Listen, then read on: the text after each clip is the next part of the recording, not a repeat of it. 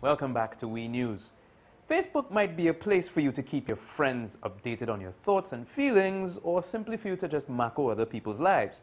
But now, Interpol is reaching out to FB and Twitter to help in the search for the world's most wanted criminals.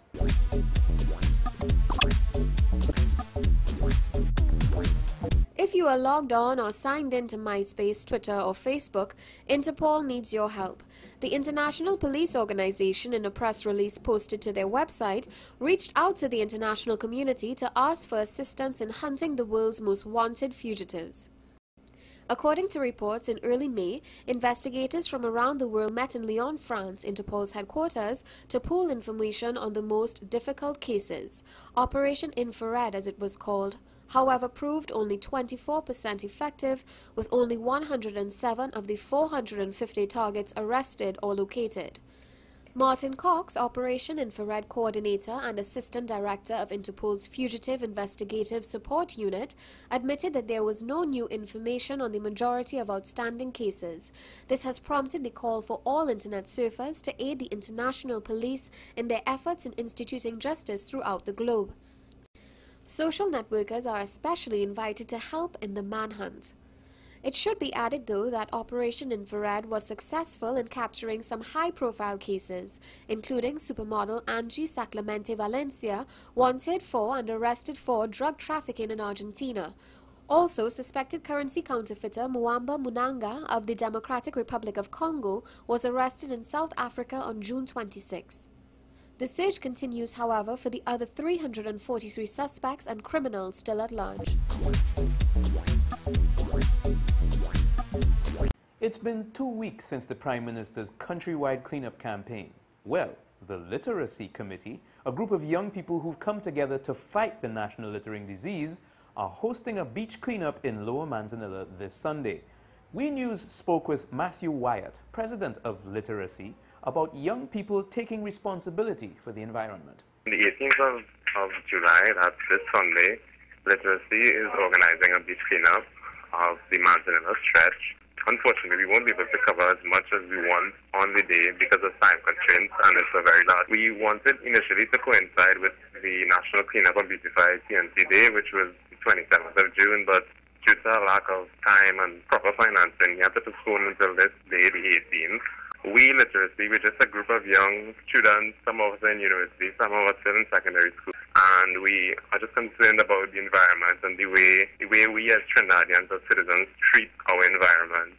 The reason why we have excessive flooding, when these waterways are clogged, they come onto the beaches, down the rivers, and they just litter the beaches with all the plastics, and then in turn they affect the entire environment, circularly, like the aquatic and terrestrial life. We chose Manzanilla because, first of all, we wanted to coincide with the National Cleanup and Beautify Day. We didn't get to do that, but we saw that on the day itself, there would be a lot of people on the most obvious spots, the Maracases, the Shagamas, the Shagvilles. So we wanted to go where we thought no one would have thought of. And also, because of the large number of young people that we're targeting, like we've been looking at 400 people right now, Manzanilla would have been the most ideal place for 400 people to stretch out on. More and more suspected dengue cases are popping up around the country.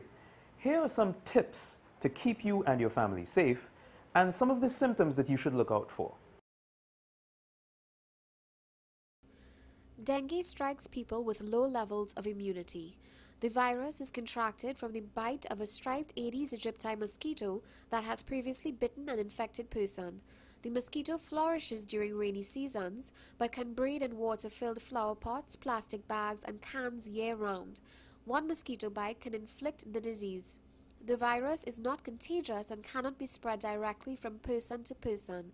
There must be a person-to-mosquito to another person pathway. After being bitten by a mosquito carrying the virus, the incubation period ranges from 3 to 15 days before the signs and symptoms of dengue appear. Dengue starts with chills and headaches, pain upon moving the eyes, and lower backache. Painful aching in the legs and joints also occur during the first hours of illness. Fever temperatures rise quickly, reaching as high as 104 degrees Fahrenheit or 40 degrees Celsius. Also, there's a relatively low heart rate and low blood pressure to be seen. The eyes become reddened, a flushing or pale pink rash comes over the face and then disappears. The glands or lymph nodes in the neck and groin are often swollen. Fever and other signs of dengue last for 2 or 4 days, followed by a rapid drop in temperature with profuse sweating. This precedes a period with normal temperature and a sense of well-being that lasts about a day. A second rapid rise in temperature follows. A characteristic rash appears along with the fever and spreads from the extremities to cover the entire body except the face.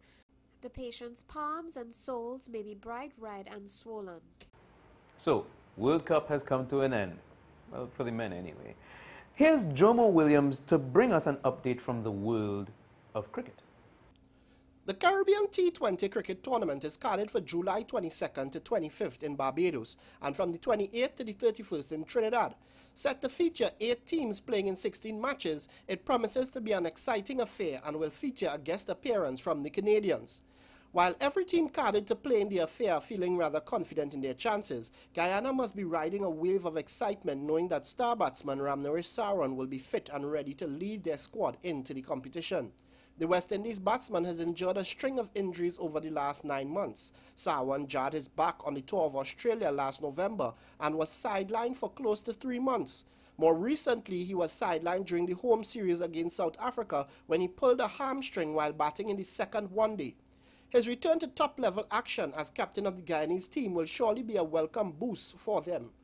However, the name of Shivnarine Chanderpaul is noticeably absent from the team roster for the 2020 competition. The circumstances surrounding Chanderpaul's omission are being kept under wraps by the Guyana Cricket Board, but word on the street is that Chanderpaul will instead be playing for Lancashire in the very lucrative English County Championships. Chanderpaul's absence will leave Guyana without one of their star batsmen, but with other names such as Narsingh Deonarine, Travis Dowling and Sunarine Chattergoon still in the list, it should at least make for some very interesting cricket. This is Jomo Williams for WE News. We're taking another quick break now, so stay tuned because when we get back, we talk women's football.